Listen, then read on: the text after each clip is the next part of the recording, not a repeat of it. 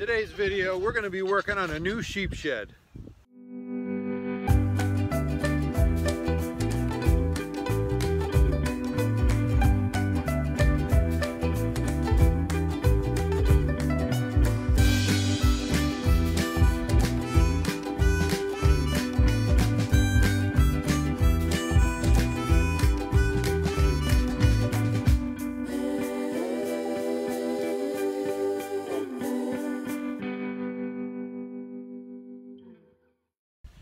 Hi folks, welcome back to Old Yankee Farm. And before I can continue working on the greenhouse on a budget, which I've been anxious about getting back to, I had a few more things I have to work on before the snow flies. And one of them is to build a sheep shed for our sheep. I'm going to use old material that I have already. I have some, I think they're old guide posts. They're like a heavy pressure treated, like a telephone pole, but they're for guide poles. I have a bunch of those, so I'm going to use those as the base. And I have a bunch of wood left over from the run-in horse shed that I rebuilt, and I made it smaller, so I have some leftover wood from that. And I have some old porch floor joists that I'm going to use for the roof. And let's get started.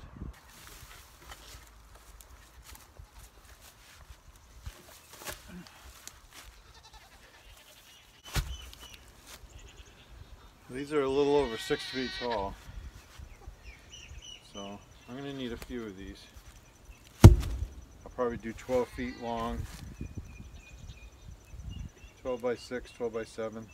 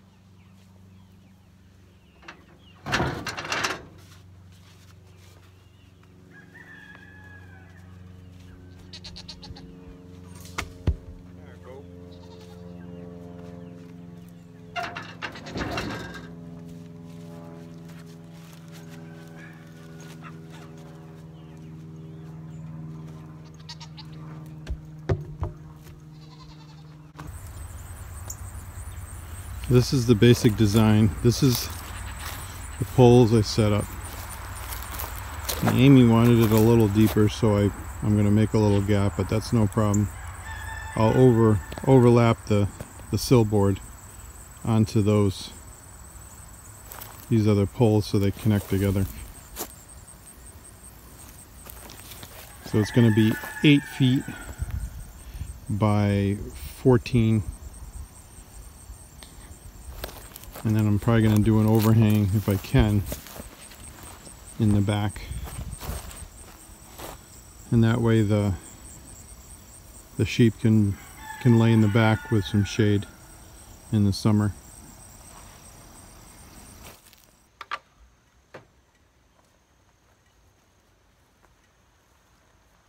So the wood I'm using to build this shed is all repurposed stuff.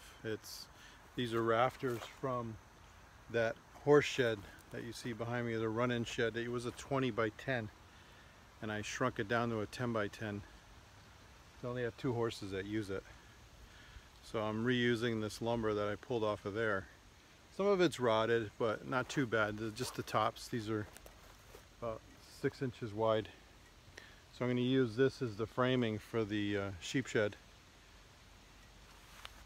Right now I have the goats in here, and the sheep are in the ring where the goats are eventually going to go.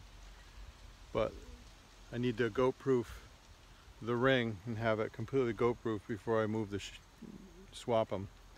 So gives me an opportunity to build this shed, and then when we put our ram in here, I don't want to be in here because I don't know if you've seen previous video of the ram coming after me.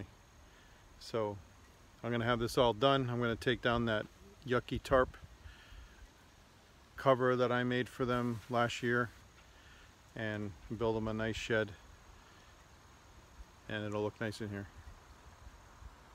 These boards have a lot of nails in them, so I'm going to have to pull all the nails out, and I'm going to use my chainsaw to cut them because I'm so far away from the barn. I don't want to have to run a extension cord all the way out here, although I have enough extension cord to do it. It's a lot easier just to cut with the chainsaw.